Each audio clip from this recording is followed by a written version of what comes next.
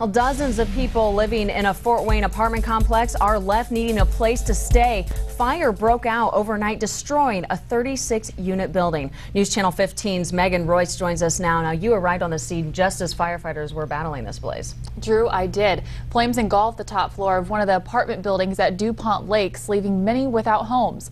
Police and firefighters got the call shortly after 3 this morning. Officials say all of the residents in this building were evacuated. No one was hurt.